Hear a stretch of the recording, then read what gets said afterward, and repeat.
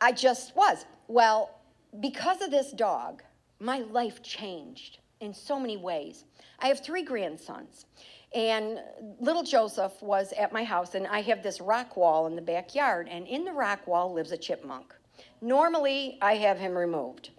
But now that I'm not afraid of animals anymore, I kind of like having the chipmunk there. We named him Chippy, and I feed him food. He didn't like macaroni, so I feed him Cheerios, and he loves the Cheerios. And anytime you put the Cheerios out, Chippy comes, and we just love watching him. He's so darn cute. So Joseph came over, and we were waiting for Chippy to come out. We put the Cheerios, and Chippy came out. And as a grandmother, you know, I'm taking pictures of every stinking part of this. And then a bluebird came and scared Chippy, and Chippy ran back into the rock wall, and Joseph said, "That's not right." And I said, "Get out of here. That's for the chipmunk." Well, Joseph said, "Noni, he calls me Noni. Noni, we need to teach the bluebird how to share." I said, "That's not going to happen, honey. It's a bird. They got a bird brain. They can't learn nothing."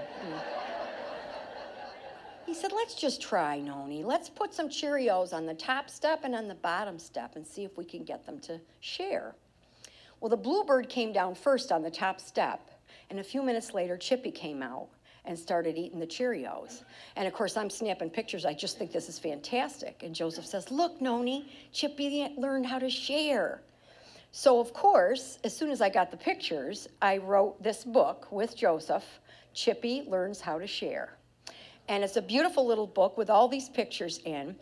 And I had Joseph as the author at 5 years old. My Joseph is a published author. That would not have happened had I not found a way to overcome this fear. So wonderful, wonderful things can happen if you just change the experiences in your life. And I tell you this because a lot of the things we're afraid of, for me, I was afraid of dogs because of that incident when I got bit by a dog. It was a real traumatic thing for me. But some people they don't want to try this kind of food, they never had it before, or they don't want to be associating with this kind of person because they're not used to that, or a lot of things that we don't do, they're not even our ideas. There's some prejudice our parents put in our heads that wasn't even our own idea. So we need to really come together as a country and love one another, regardless of what we like and dislike, and maybe try something new.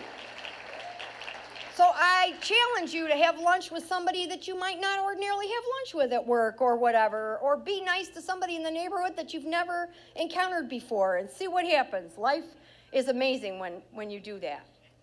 Well,